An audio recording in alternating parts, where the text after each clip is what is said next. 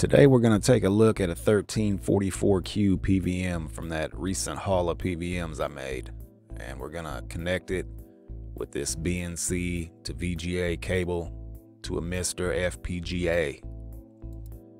So the VGA is connected to the MiSTer. Now we're going to get our RGB and sync signals connected, and we need to make sure we have composite sync set in our MiSTer INI.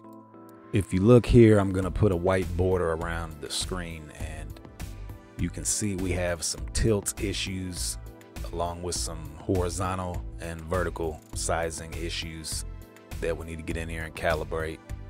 So the BNC connections need to come back off, and you'll have 3 screws on either side. Need to remove those 3, and then on the back we'll have 4, 2 at the bottom and 2 on the inside of that input panel. Look at me point those out. Watch out, Vanna White. Now we'll just remove these rear 4 screws. Okay, with all 10 screws removed, we can pull back on that cover and then up and out of the way. And we get a little glimpse inside. There's a look at that neck board. That H-stat cover has a bread tie holding it on, which is interesting, but when we look inside here, everything's clean. There's a sticker actually on that frame that says the tube itself was replaced in 2000. So although these 1344Qs are getting old, it's good to know this one had a new tube in 2000 and was likely serviced at the same time. Now that we're connected to the MiSTer again, we can go ahead and fire it on and open up 240p test suite so we can get a grid pattern on the screen. So I just recently seen a post on Reddit on CRT Gaming of a guy who fried components in his neck board by using a metal screwdriver. So I ordered this ceramic tipped trimming set, and it was less than 10 bucks, and it's, you know, a peace of mind that's well worth the money. For whatever reason, I couldn't find a 1344Q service manual, but the 1440QM is the European variant. And today we're going to focus on this bottom right-hand group of pots that controls geometry and also this horizontal positioning pot. So I'm glad I ordered the full set of these screwdrivers because the Phillips seems too small, so I end up using the flathead, and it works well with all these pots. But we're gonna go ahead and get started with the horizontal sizing. So I'm gonna bring footage in of another angle, and unfortunately my expensive camera don't know when the hell to focus, but my phone camera does just fine. But you can see which pot I'm tweaking on up here in that left hand corner. And I'm just getting a general, you know, sizing on the screen so I can move on to adjusting that yoke. Now I'm stretching out that vertical size.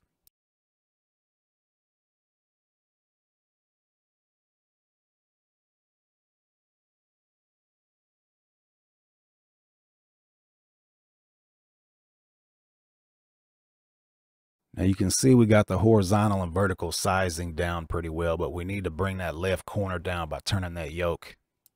I'm going to crack that yoke nut loose. You can see that that screwdriver is slightly magnetized in what it does to the picture. With that yoke loose, we can get our hand in here and carefully adjust that yoke till we get that image nice and straight.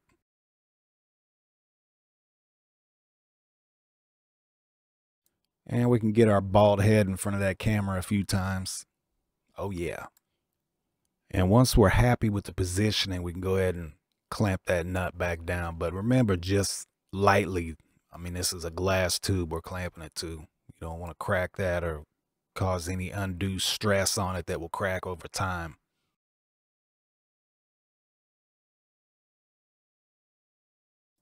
Now I'm just further tweaking in that vertical and horizontal size.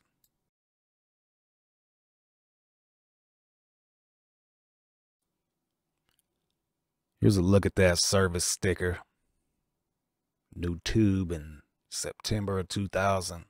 Now, if we take a look in that chassis board, we need to find that horizontal positioning pot. If you look tucked behind those wires back there in the middle, right where the arrow is, that's what we need to tweak. Here's a better view of it. It was kind of hard to get this screwdriver down in there because of the angle. The frame and the yoke was in the way, but I didn't need to turn it but a fraction of a turn.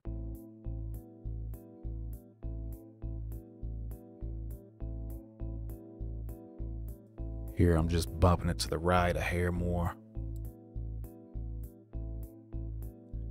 And right here the image was good enough to leave alone, but knowing me, I had to get in there and double check the static convergence just to see, you know, if things truly were lined up perfect.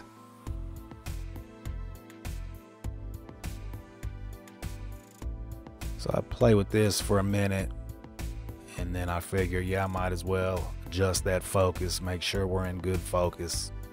You know how it goes.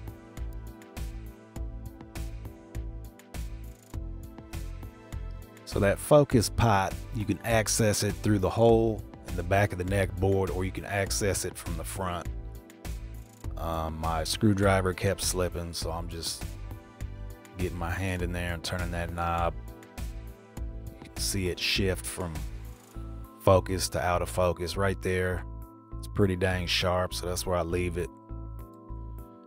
Now I want to adjust that bow pot because you can see the right and left edge are bowing inwards just a little bit, so I want to bring those back out.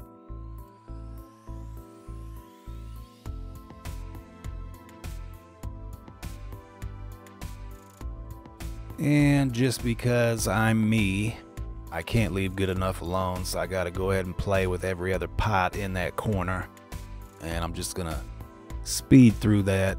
I mean, basically I'm just making sure them pots work and giving them a little bit of tweak if they need it. But I could have stopped before going through all these, but you know how it goes. Damn it. Oh yeah.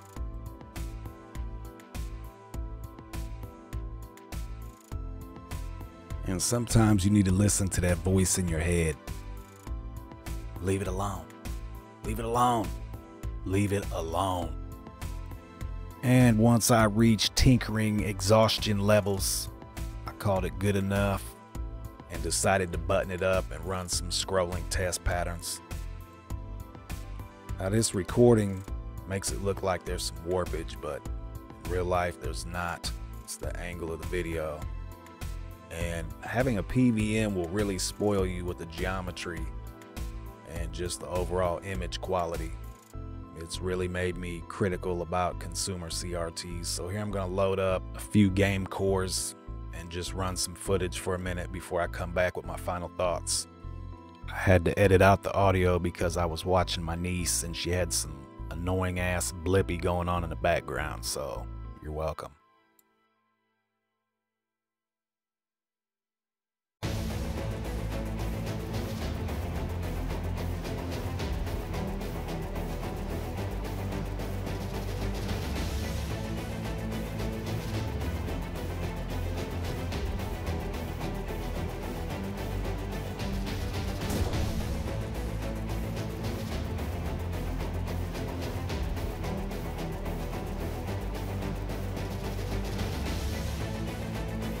So like I've explained on my channel before, if anybody's followed my videos, I've been looking for a PVM or PVMs for several years, and this is my first example of that.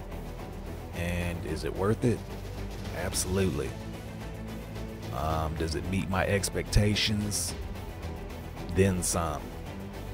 Like I said, the image quality, it's like a whole nother technology compared to consumer sets.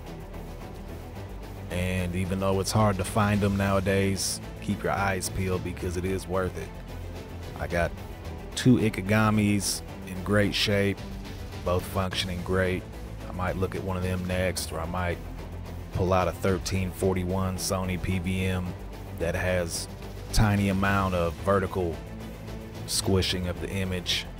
I don't know if it's a pot or capacitor, but besides those, I have several other 1341s I need to look at and a few Panasonics.